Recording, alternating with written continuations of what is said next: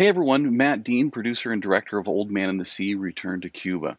We have had such a wonderful response on our feature-length documentary that we have here on our YouTube channel that we've decided to release some additional interview footage with Finbar Gittleman, along with some stills that we took along the way to our Cuba trip. So we're going to have this in multiple parts as there's a bunch of footage that we weren't able to use in the film, but some great stories and some wonderful insights into the sailing life. So let's get started.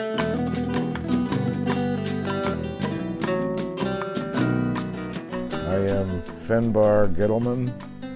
I am 3/4 of a century old, and I am an Admiral, Conch Republic Navy. I'm Supreme Commander of Conch Republic Military Forces and First Sea Lord. Also Ambassador to Pitcairn, Ambassador to Rapa Nui, and Ambassador to the Maritime Republic of Eastport. We talked a little bit last time about your first time getting out on the ocean. What does the sea mean to you? It's my home.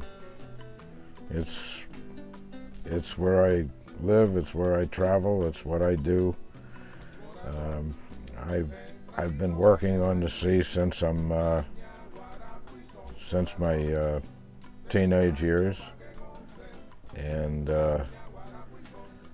I've done damn near everything you can do on the sea at one time or another. I've worked on merchant ships and Coast Guard cutters, and I even did a trip on a shrimper one time. Let's imagine someone who's never been able to be a part of that. How would you describe the sea to them? It's great and vast and beautiful and scary sometimes very scary. It'll put you to the challenge. It will do that. I don't remember who said it, but I'll copy it. The sea is a harsh mistress sometimes, and sometimes she's a warm and beautiful and loving mistress. Is it a good way to make a living? Has it been difficult? Well, for me, there's no other way to do things, 'cause that's what I am, but it depends what you're doing. Sometimes it can be very lucrative. Sometimes you work for very minimal wages. Depends what you're doing, what kind of ship you're on, what kind of... Sailors, as a rule, don't make the money that they should for what they do. It's generally not one of the higher paying professions. But you can make a living of it, and you can get what you need from it. I've heard that old school sailing is dying out, that there's not as many people. No, it's not dying out. I'm still here. No, there are some of us that are still very much into the old traditions and doing things the old way. I mean, for example, now you have all this super high-tech navigation gear, all these navigation systems, and GPS and all this. Well, that's all well and good, and I use it. But if that stuff breaks, I'm not lost. I've taught quite a few people what we call Stone Age navigation, because, you know, they have all the electronic stuff, but that stuff can break in a heartbeat. It can just go away. And people who have learned to navigate strictly that way are at a loss when it breaks. I'm not going to start claiming that I have all this knowledge that nobody else does, because it's not so. I'm just a regular old sailor. But I have a lot of years doing it. I've seen a lot of stuff, gone through a lot of stuff, even gone through stuff that we hope most sailors don't ever have to go through. But I've learned from all of that, and what I have learned I very much like to pass on to my shipmates. everything from how to tie a proper knot to learning how to navigate the old way and how to deal with emergency situations.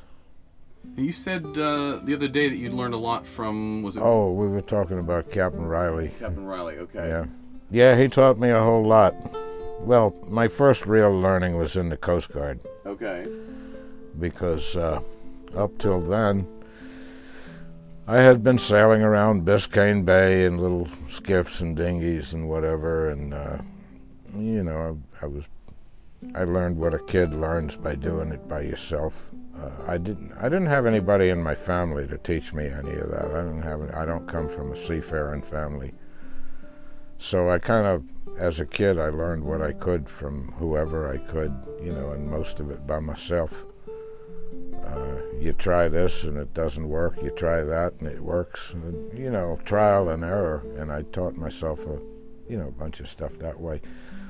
But when I graduated high school, I went and enlisted in the Coast Guard, and you can't ask for a better education if you're going to go to sea for a living, make a profession out of it. You can't ask for a better education than a hitch in the Coast Guard. You learn the right way to do stuff. And that was my first real learning. When I got out of that, I started sailing in merchant ships. And one of the first ships I got on was an old Bahamian freighter. And the captain was a grizzly old black man. It was old Captain Riley. I'm going to guess he was in his mid to late 80s. And he was, I could only hope to be as fit and as alert and as smart as that old man. And of course, everything in those days was pretty low tech. And all we had for navigation equipment on that ship was a magnetic compass and a clock. And that's what we had, and that's what we navigated with. But that old man, he knew his way around the Bahamas like nobody I've ever known. And one day I asked him, I said, because we used to take that ship into places I didn't believe you could take a ship that size into. And one day I said to him, I said, Captain Riley, I bet you know where every rock and reef and sandbar in the Bahamas is. And he looked at me this way and that way, and he scratched his head and he said, well, no, but I know where they ain't.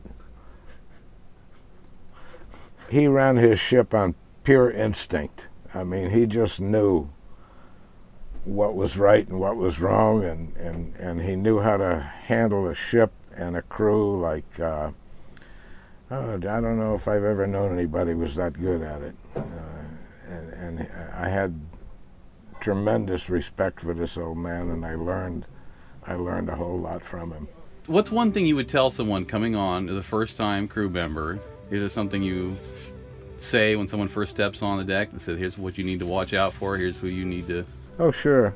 I'm always, you know, like I say, I'm always learning, and I'm always teaching, because I've been out there longer than most folks, and I probably know a little more about it than most folks, and I try very hard to pass on my knowledge and my skills. I try to pass that on to my crew.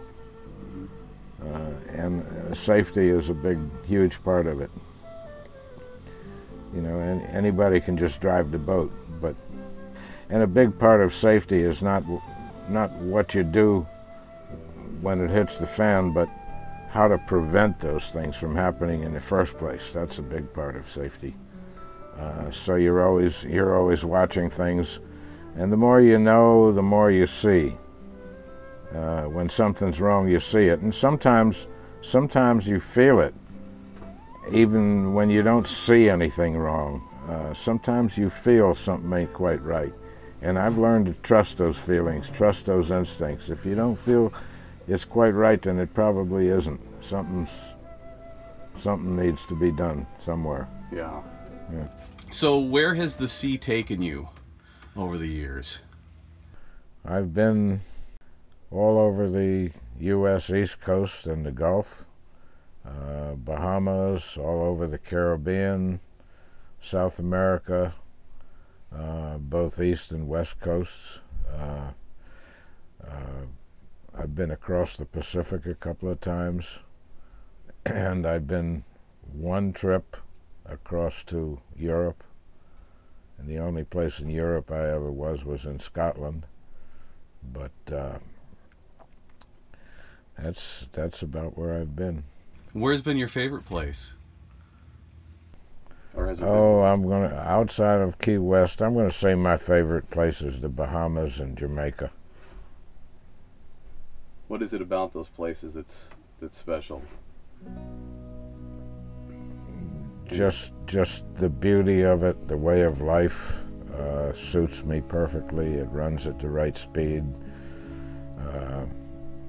The waters, well, the waters in the Bahamas you can't beat them wherever you go. And in Jamaica, you got everything. You got the beaches to the mountains and everything in between. Costa Rica's like that too. Just the people, the way of life, it's all good. What does it mean to be a sailor? Well, it's a hard thing to say. Maybe if I were more eloquent, I'd come up with some better words, but to me, I guess, being a sailor is being a part of that part of nature, the sea and the winds and the waves. Those are elemental forces. And being a sailor, being a real sailor, is living with those forces day in and day out and being tuned to them so that you feel them on a deep down, elemental, gut kind of way. And that's what you live with from day to day, from hour to hour, minute to minute. That's what you live with, and it becomes part of you. A sailor, in a sense, is a sea creature. It's a creature of the sea as well, you know, and some sailors are a little clumsy on shore, like me, for example. I feel much more able and capable when I'm at sea than I do when I go ashore, because when I go ashore, all kinds of things I run into that I don't necessarily understand, and it's hard to deal with. At sea, I don't have that. Sometimes it's hard to deal with, but never it's anything I don't understand. Out there, I understand all of it. Running down to Cuba, we are bound away. Way, boys, to Cuba. To Cuba's coast at the breaking of day. Running down to Cuba. Way, boys, to Cuba. Most folks go through a period during their childhood and their adolescence where they have to, I guess the expression is, find yourself. And I never had to go through that because I sort of was always aware of what I am. Oh, we'd be all right if the wind were in our sails. Better make sail. Ready? All right. If the wind were in our sails, then we'll all have... Leave your lazy scruffy. What your backs doing now? Roll the old chariot along. We'll roll the old chariot along. We'll roll the old chariot along, and we'll all hang on behind. I am the Lord thy captain. There be no higher authority aboard this ship. Thou shalt not disobey my order. Thou shalt not tell me bullshit. Thou shalt not lose thy cool. The most difficult thing is when things get really dangerous, which they can. We got caught in the hurricane, Category 5, and we fought a hell of a fight to keep her afloat. And when I knew we were losing the fight, I had to order abandon ship. Welcome to Marina Hamilton. My name is Gabriel, the dock master. Some of my earliest memories are in Cuba. Just like you remember? Is it? This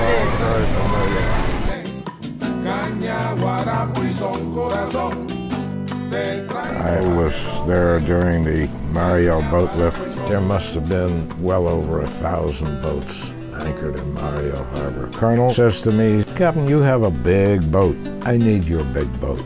And then very slowly he reaches down and he pulls out his piece, a GI 45, and he lays it on the desk.